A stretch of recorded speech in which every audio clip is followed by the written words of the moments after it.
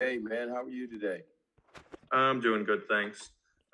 When did you first notice in practice how good Arnold Ebiketie could be, and what did he do that sort of jumped out to you?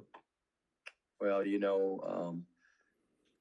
obviously, when you watch this guy's tape from last year, against at Temple against some of the Recording in progress. against some of the competition, he was dominant, and then having the chance to work with him in spring practice. I remember for me, my eyes were open the first time I saw him work through the bags, and I saw how quick he could uh, carry, pick his feet up and get moved through the bags, and his acceleration and bend coming out of the bags. That was impressive. And then I recall the first time he went one on ones against our guys in full pads, and you saw him get off the ball and how much ground that he made up quickly and was able to bend and lean. It was impressive. So, I mean, it doesn't take very long to see that guy's athleticism and to see his explosiveness. So, you know, we had an idea early on that this guy's pretty explosive because he had shown flashes of that, on tape last season, and then working with him through the bags, doing athletic agility stuff in spring practice. You knew this guy had some juice to him. Let's go to Greg Pickle with Blue White Illustrated. Hey, Coach, how you doing? How you doing? I'm Good, doing man. great. How you doing? I'm doing well, thanks. Hey, sticking with the defensive ends, another guy that played well, I think, or at least it seemed to on Saturday, was Nick Tarburton, who had to overcome quite a bit to get on the field prior to you getting here, and then also, obviously 2020. So what kind of growth have you seen from him, and just how impressive has his career arc been to get to this point of being a starter, recovering a fumble at Wisconsin, and really making an impact on that game? Nick has, ever since I've been here, Nick's been that type of glue guy that you got to have in your program. My hats off to Andy Mutton and his staff, and Dwight Galt and his staff on getting Nick healthy and getting him strong where he's feeling good. And Nick, if you watched him in spring practice and then throughout fall camp, you kind of anticipated the guy that was going to be who he is for us this year. How physical he was. He was in the right spots, and you're not going to find a harder worker on this football team than Nick Tarburton. I mean, Nick's right up there with PJ and all those guys on how hard he works, and he prepares the right way, and he's a technician at his craft. So, it's been incredible to watch him bounce back from the injuries and things that he had earlier. And like I said, hats off to Andy Mutnam and Dwight Galt on getting him back. And he's been fun to coach. He does everything as you ask. He really works at it. He provides leadership on our football team with how he practices and conducts business. And like you said, I mean, think about it. He had some big plays in the game with the fumble recovery, and he almost had an interception as well. And just the motor plays that he makes, tackling guys and stuff like that. I mean, he's had a great impact, but it's been incredible and great to see him bounce back. Let's go to Audrey Snyder with The Athletic, and Rich Scarcella, you're on deck. Hey, John, thanks for your time today. Hey, Audrey, how are you? I'm doing well, thank you. I wanted to ask about a guy we haven't seen yet, Hakeem Beamon, listed at 256. I mean, is the plan for him to still be inside, outside? And what else can you kind of tell us about some of those younger D tackles that we haven't seen a ton of so far? Well, the thing with Hakeem right now, I think as Coach Franklin said, he's unavailable right now. So I'll talk more about some of the younger guys like Kazai Izzard is a young guy that that it continues to get better and better. He's growing and in our system, and I think he has the opportunity to be a great player for us. We like how he's progressing. for Toma Moba's another young guy that we see that's progressing and becoming more and more comfortable in our defense. You know, he's probably one of the strongest guys in our group. And, you know, like we do, Audrey, this is a long season. We're going to need all those guys to continue to grow and develop. But because at some point, you know, during the season, you're going to have to count on those guys for heavy minutes or a bigger role, because that's just the nature of playing in the Big Ten and playing Power 5 football. You know, another young guy that's starting to come along for us, as well as Amin Vanover, who continues to get better and practice and continue to learn the system. Zariah Fisher is another young guy that we're excited about, that they continue to grow and continue to develop the way we need them to, you know. I think you guys saw more of Devon Elise this last game. You can see some of the growth and development that he's had in the system as well. So we got some good young guys, and we're going to continue to bring them along because their number's going to get called this year, and they're going to be counted on to help us and play big-time minutes for us and be very valuable for us, you know. Same thing, it's kind of like you watch Smith Filbert, too, is another young guy that's coming along, and you continue to see him develop and grow and continue to get better. We're excited about that group of young defensive linemen, man. Those guys are coming on. Let's go to Rich Garcello with the Reading Eagle, and Corey Geiger, you're on deck. Good morning, John. How are you today? Good morning. Good morning. How are you, man? I'm all right, thank you. John, Jesse Luketa, how would you assess his play Saturday at end? How much work did he get at end in camp? And how hard is it to juggle those two positions? Well, I would say this about Jesse, man. He is a heck of a football player. I think Jesse is extremely intelligent to be able to do what he did on Saturday, you know, to play defensive end. You know, a lot of people don't realize the technical deals that goes with that position with eyes and footwork, and then be able to flip a switch and go back and play Mike linebacker where your eyes are different, your techniques are different, and then you're doing different things within each of the plays at those different positions, man. You got to be number one, a super talented football player, but number two, extremely smart. And I think you guys saw Jesse Luketa play the game Saturday at both positions on a high level. So I'm super impressed with him. And, you know, I've coached in the NFL, and I haven't seen many guys in the NFL be able to flip a switch like that. And so it's extremely impressive.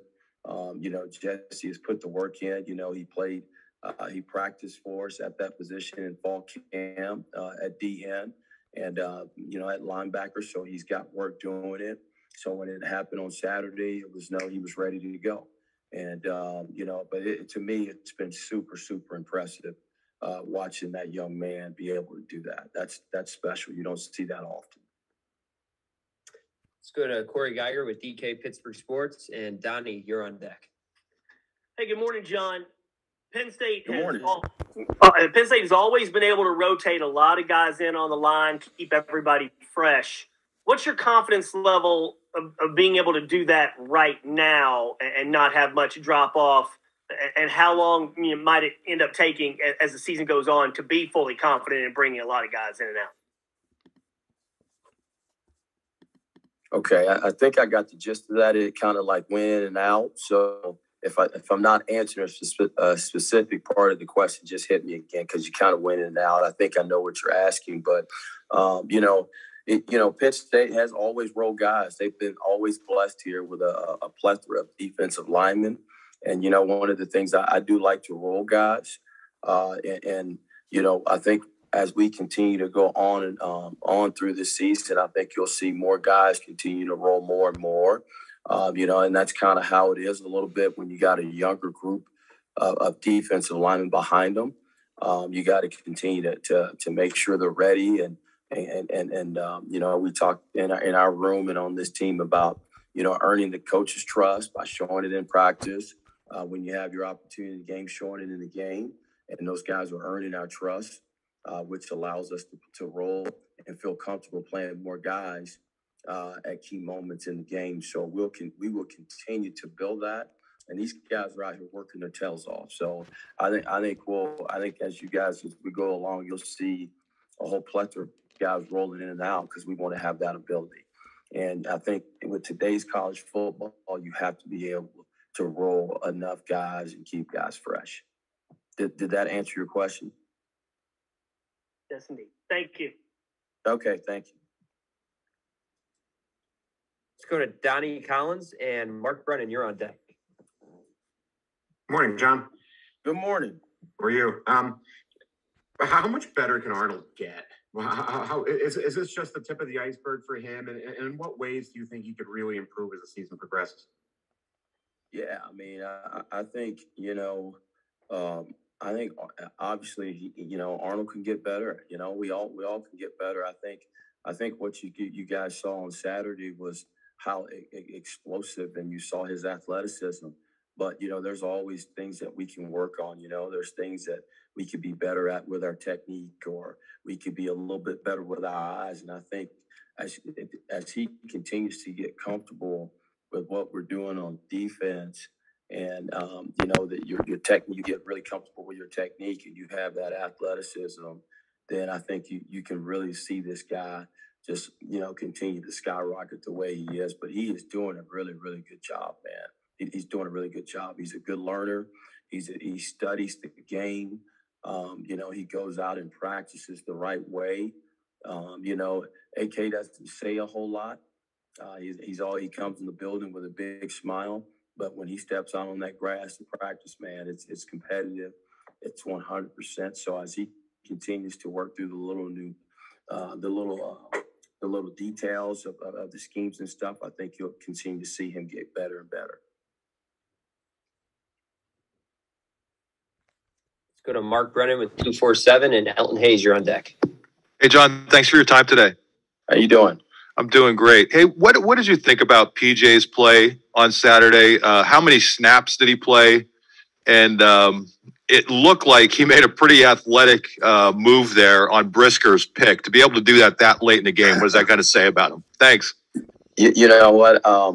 I was very impressed with PJ's play. I thought that he did a really good job just play in and play out of consistently striking his man on key, consistently being disruptive, whether it was knocking his man on key back in the backfield or getting off a block or just his extra effort. I thought it defined, I felt like, how we were playing that game on Saturday, the way he played. And it was from the opening pop to the last pop that he was in the game. I remember the last drive.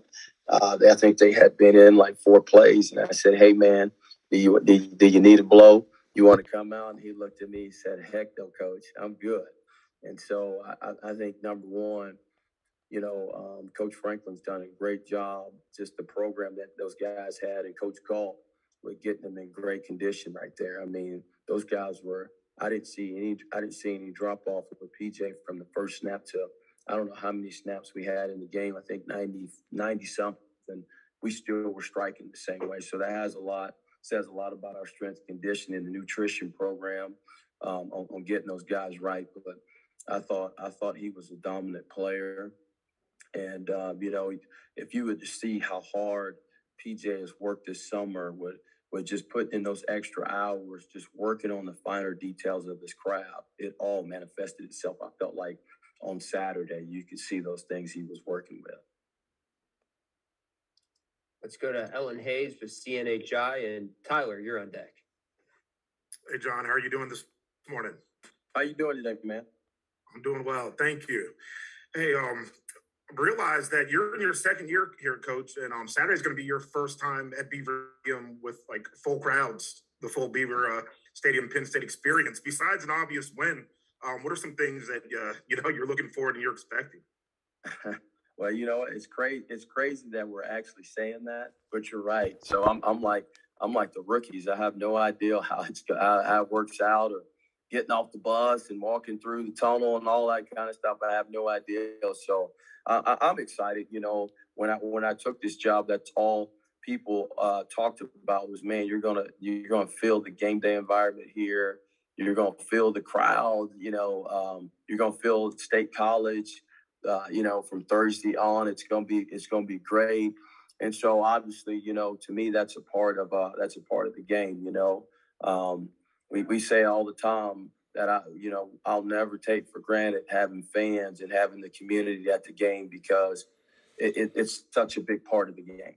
And, you know, last year when we played through what we did, that part of the game was missed. So I'm excited to embrace all of that. I think it's Nittanyville and all that kind of stuff going on. That's awesome. Just having the communities and everybody locked in. But, you know, again, this will be my first time going through it too.